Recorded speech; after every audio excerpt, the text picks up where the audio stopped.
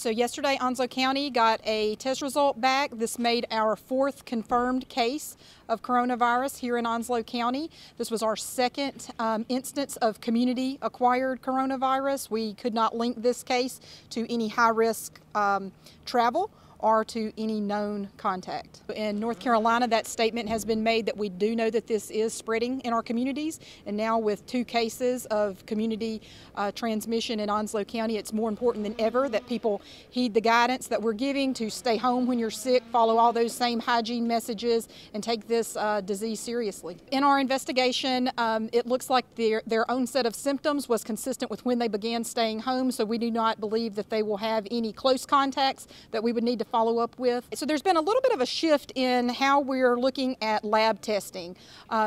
Really, we want the message to be that if you have mild illness, a test result will not change your course of treatment. There is no specific treatment. The guidance that will be given to you is to stay home until you are well, and that is the same guidance that we're given to the general public. So if you have mild illness, there is no need for you to be tested. You need to stay home when you're sick. If you have anything that you think might be an emergent situation, shortness of breath, chest pain, those are times when you need to call your doctor, see if you need to seek emergency attention, but we want our testing capacity to be directed to those with severe illness, not those with mild disease. The state that we're in is that we are watching this carefully and we're watching it closely. We are certainly giving guidance, and we want the public to follow that guidance, to stay home and follow these prudent messages that we're putting out to avoid contact with people who are ill. If you're ill, stay home to protect others in the community.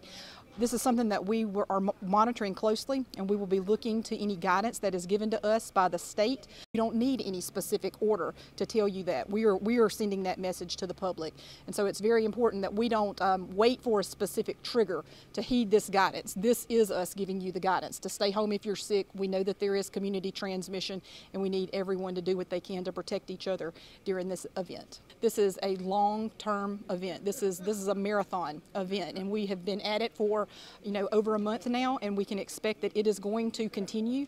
I don't believe that we have seen any type of peak, or we have not seen the worst of it yet. I think that this is going to be something that we will continue to work on in the weeks to come. As of right now, we've got 4 positives that we know of.